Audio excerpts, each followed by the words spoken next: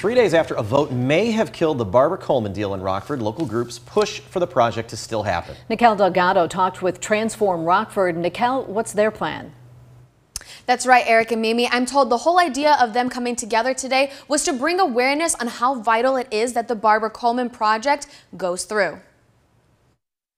I see this building twice a day, every day I have for 30 years. It's always been empty as far as I can see. South Main has become probably the main corridor to get into Rockford. So when people get into town, they see this very unappealing building that it's like, wow, we're coming into a dump.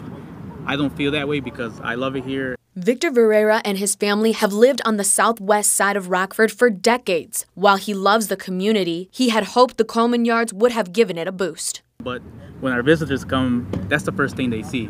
It sets the precedent. So, okay, this place is probably not safe. It's probably not fun because they have these big empty buildings. Transform Rockford Executive Director Wally Haas asked for others to look at the bigger picture of this development. The steeper the climb, the greater the reward. This has been a pretty steep climb here, especially the last week or so. But the reward, let's not lose sight of the reward. The reward is a revitalized neighborhood and a section of the town that has been neglected in the past, being what it should be, reaching its full potential.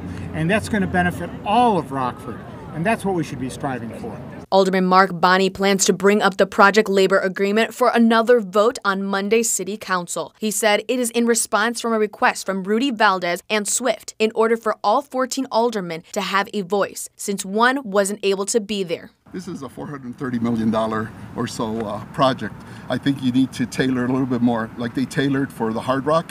That was tailored specifically for that. You don't want to just take one that was from one big program to bring it to the other, because there are nuances and there's differences. Victor is hopeful. Hopeful city leaders will take it across the finish line. I hope that the City Council can come to an agreement and we could move forward with this project that will benefit everybody in town, but also for years to come.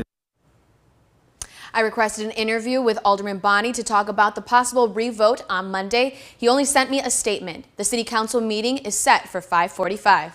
Eric?